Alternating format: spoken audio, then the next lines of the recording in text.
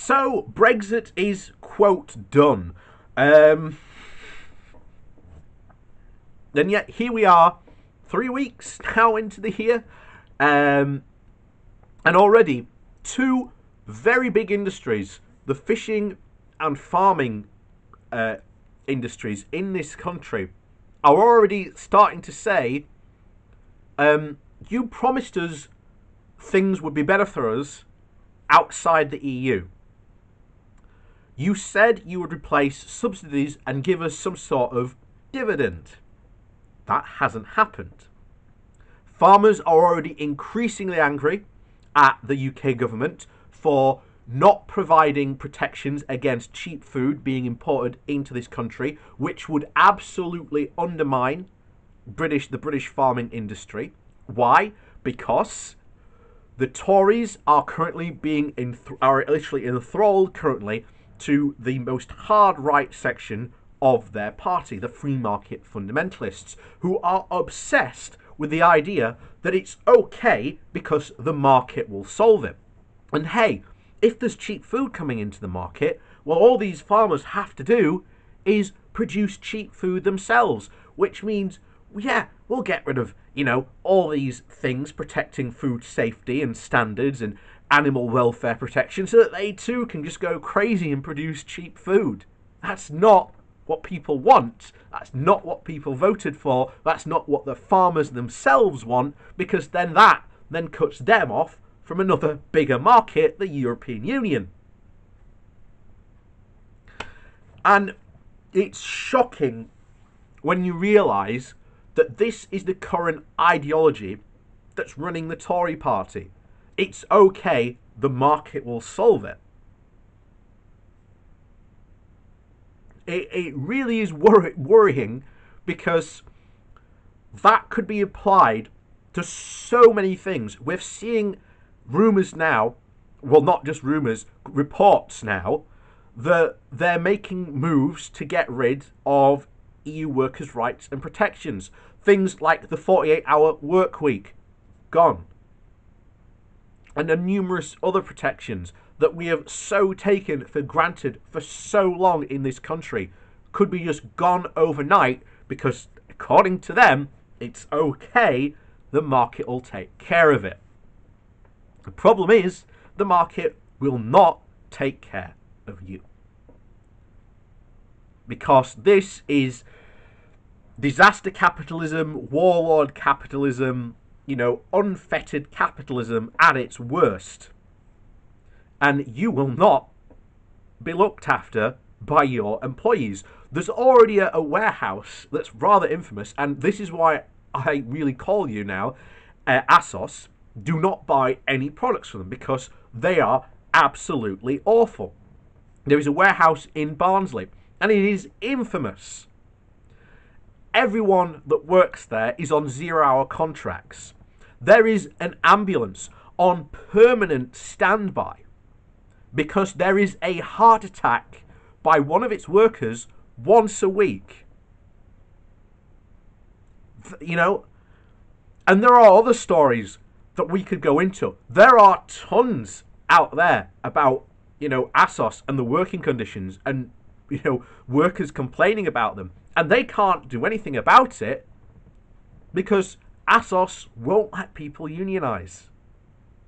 And there is a union for them, but they can only do so much because, again, unions in this country have unfortunately been, de-toothed and defanged. They can only do so much. And they can't go on strike because many of them need that job. And it's so easy for many people just to say that, oh, we'll just go on strike. It's not that easy for them. And besides, technically, they don't work for ASOS. They work for a company that's outsourcing them to work for ASOS. So now you see this bizarre Leviathan that we're getting into, and just how worrying we are going to be going forward. So, but let's talk more about this, quote, dividend, because that's what the Tories constantly bragged about. Oh, don't worry, when Brexit's done, we'll have this wonderful dividend. So before we jump into the article, please do remember to like and share the video, and of course down below there are links to my Patreon page and a one-off donation link, and thank you very much to the people that do support me that way. So on with it. So this comes from The Guardian, and the title is, "If Brexit is done, then where's the dividend?" It is 2 weeks since Britain finally cut its ties with the European Union, and it may seem a bit premature to ask how it's all going. But the reality of Brexit in early 2021 is quite stark. We may now be a sovereign nation, which apparently matters a lot to many. But in almost every material respect, the UK is currently worse off than before the 1st of January. Whatever else this tells us, it is a reminder that Brexit is not yet done. Great Britain remains an island off the coast of the EU, which is its major market. This requires policy and action from politicians and parties. Brexit is a stage in that process, but the process goes on, and Brexit still shapes it. Consider 4 live examples, all of which on Parliament heard evidence today. First, there is the mountain of paperwork freshly involved in trading across the Channel into the EU. The Food and Drink Federation's Ian Wright told MPs on the Brexit committee today that a job that typically took 3 hours before Brexit is now taking 5 days, even for big companies, and customs enforcers were currently as much in the dark about the rules as exporters were, he added. Secondly, there is a specific effect of all this on the emotive issue of fish and seafood exports, which is the Scottish National Party berated Boris Johnson at this week's Prime Minister's Question Time. Scottish Food and Drink warned on Thursday that seafood exporters were losing 1 million in sales every single day since Brexit.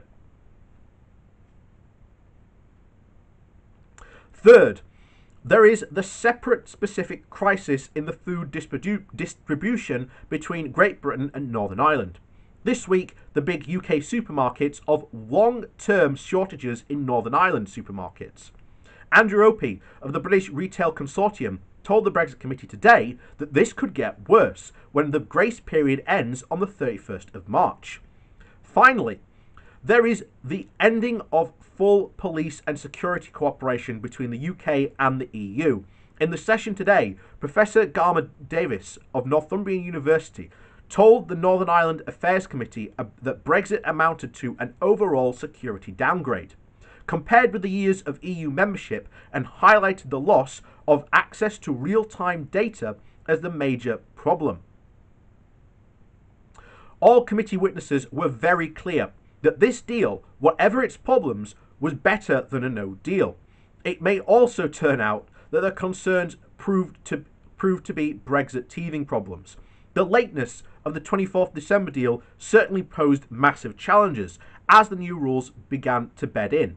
But it is also likely that all sides will find workaround solutions.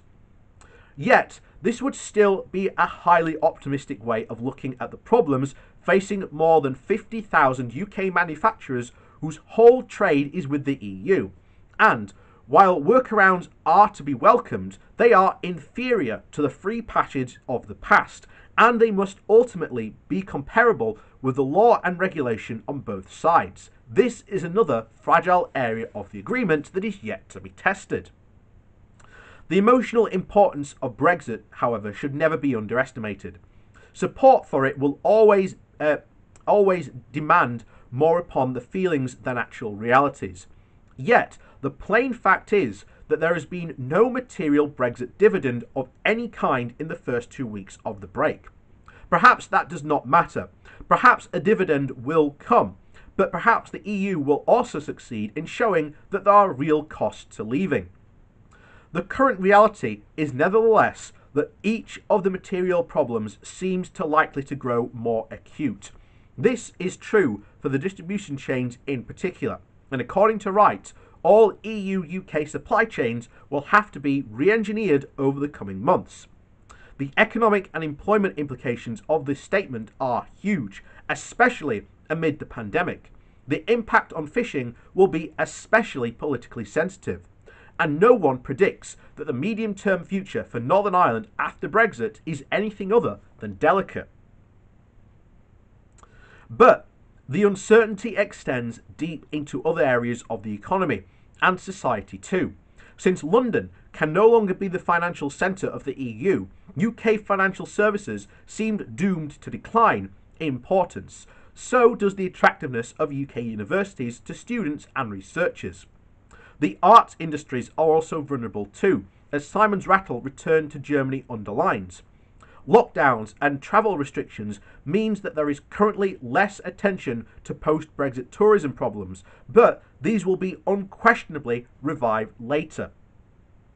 Conservatives and Labour each have a shared interest in treating Brexit as done. Johnson wants to tout it as his passport to history, especially amid his COVID failures. Keir Starmer can see no route to a Labour majority, or even party unity, of reopening the European issue. This week, he tried to close the file on freedom of movement for his part of that. This may be understandable from the point of view of electoral self-interest, but that does not mean the party interest is the same as the public interest. Material issues over commerce, trade and jobs thrown up by Brexit cannot be ignored just because of talk of why they are occurring may reopen the deep and disturbing divisions of the past decade. Nor there can be a code of silence over the unumbilical link between Brexit and issues such as the potential breakup of the UK or the decline in Britain's standing on the world. These are real and growing dangers to Britain, and thus even to Brexit itself. The feeling that Brexit was based on that Britain and the British were being done down by the EU lay behind its enormous political success at home. But beyond leaving the EU, Brexit never amounted to a programme of change. There was no yardstick other than by the departure by which to judge the policy. This simply remains both the strength and the weakness of Brexit. It means all the areas that were left behind before and after 2016 will now need to be filled in. In practice, this means working with the EU rather than competing against it, whether in trade or foreign policy generally. The head of the Foreign Affairs think tank Chatham House, Robin Nibbett, wrote this week that Britain will fail after Brexit if it tries to create itself as a minimum great power. The former cabinet minister David Langdon sees the prospect of overtime of various forms of associated agreements between Britain and the EU. None of this is to say that a British return to the EU is remotely on the cards anytime soon, but as time passes, the grip exerted by the voters of 2016 and 2019 will weaken. Britain's multiple living relationships with the EU, meanwhile, will not go away. Decisions will have to be taken, things will have to evolve, and in one form or another, what we call Brexit will never be an entirely settled issue. We will be deceiving ourselves to treat it as have been done so. And, that's exactly what we've been saying for a while now, ever since the deal came. We're going to be living in essentially permanent Brexitness, and to deny the fact that Brexit isn't a problem or that these issues aren't causing a problem. I mean, we've already seen, just last week on Friday, we went over the farming and the fishing industry's problems already with Brexit. And yet, the solution to solving those problems, especially the fishing one, is very clear. It's just to rejoin the common fisheries policy. It's that simple for the fishermen. But that will put them in the EU sphere of influence. Something which they have said for years they hate and don't want. But it's the only solution that is clearly available to them. UK farmers will have to follow EU rules if they want to continue trading to our largest market. And, we've said it many times. A lot of the Brexiteers said, Brexit really is all about trade. It's really the opportunity so that we can go and trade elsewhere around the world. That doesn't make sense when our biggest market, in our top 10 people we trade with, the only non-Europeans are China and the US.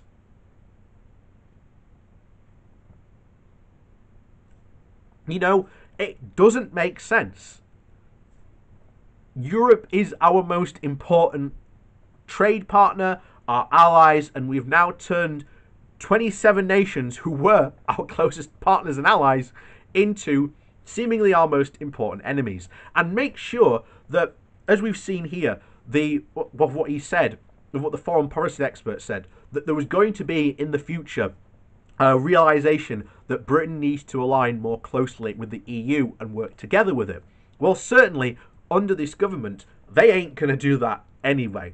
They are going to be trying to keep Europe as far away as possible. They are going to have a barge pole and be trying out to push the UK away in the English Channel. That is literally what they are going to try and do. This is what they're going to try and do this year in any way, shape they possibly can to try and prove Brexit is a success. And we are only 3 weeks into the year, and already two major industries of what the Brexiteers used as being shining examples that would be better off outside the EU are already, they haven't said it yet, but they're already giving clear indicators that they were better off in the EU than they are now. So, as always, please do hit that like and share button on your way out. And of course, down below there's a link to my Patreon page and a one-off donation link. And thank you very much for those people who do support me that way. And as always, we'll see you all next time.